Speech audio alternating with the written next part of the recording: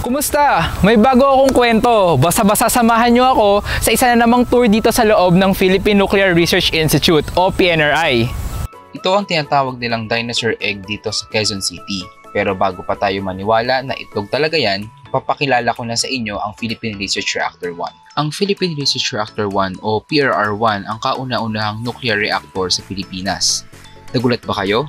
Mas matanda pa ito kaysa sa nuclear reactor ng Bataan Nuclear Power Plant.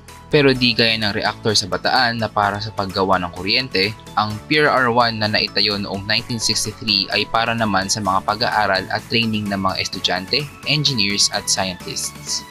Malaking bagay ang pagkakaroon ng isang research reactor sa pagpapalawak ng capacity building sa nuclear science and technology. Sa iba't ibang bansa, ang mga research reactor ay nasa mga universidad o kaya mga research institute tulad ng PNRI. Nagagamit ang mga ganitong facility para mapag-aralan at makagawa ng iba't ibang nuclear reactions na kailangan para sa maraming bagay na napapakinabangan natin araw-araw. Tulad ng paggawa ng mga radiopharmaceuticals na gamit sa pag-diagnose at paggamot ng mga sakit, quality control ng mga parte ng mga kotse pati mga eroplano, at pag-aaral ng hangin at polusyon sa paligid. Sa mga bansang gumagamit ng nuclear power, pwede rin sa mga research reactor subukan ang mga kakailanganing pag-aaral bago gawin sa operation ng mga nuclear power reactor. Matagal nang hindi nagagamit ang PRR1, pero kami sa Nuclear Reactor Operations Section ay matagal na rin pinag-aaralan kung paano ito muling pagaganahin para magamit sa marami pang research sa nuclear science sa Pilipinas. Tara at samahan niyo akong pasyalan ang Philippine Research Reactor 1.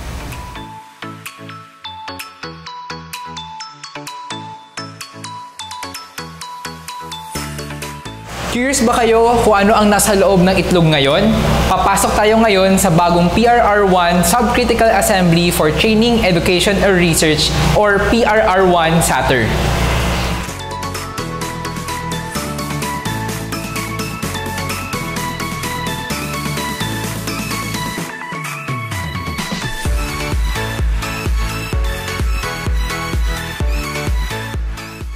Ayon sa pangalan nito, ang PRR1 SATR na inihahanda namin ay para sa training, education at research ng mga Pilipinong gustong pag-aralan ang maraming aspeto ng nuclear energy.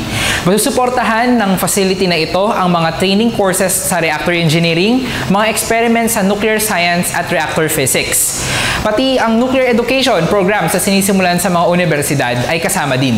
Siyempre, bubuksan din namin ito para sa lahat, lalo na sa mga gusto ng technical visits para lumawak din ang kaalaman ng mga Pilipino tungkol sa napakaraming benefits ng nuclear science and technology para sa atin.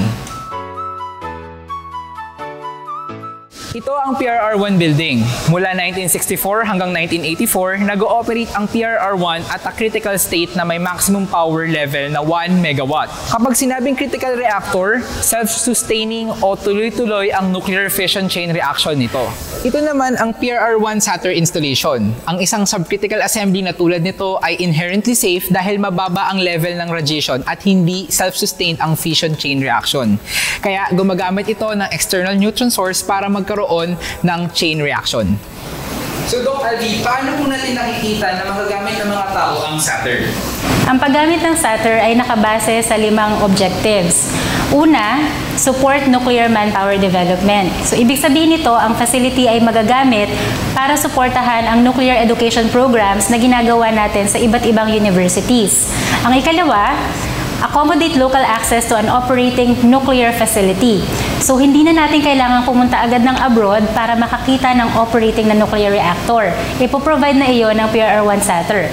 Pangatlo, train reactor operators, users, and regulators. Ako po ay naging isang operator, kasama po ako sa mga na-train, kasama po ang aming team na na-train habang ini-establish po yung PRR1 SATR facility. At the same time, ang mga nuclear regulators din po natin ay natuturuan kung paano po mag-regulate ng isang nuclear facility. Ang ika-4 na objective ay engage stakeholders in nuclear and reactor engineering. At ang ika-5 ay repurpose resources of the historical PRR1 facility. Ang una pong 4 na objective ay pwedeng magawa ng kahit anong facility. Pero ang ika-5 ay unique para sa PRR1 SATR dahil gagamitin po ng SATR ang existing structures and components ng PRR1.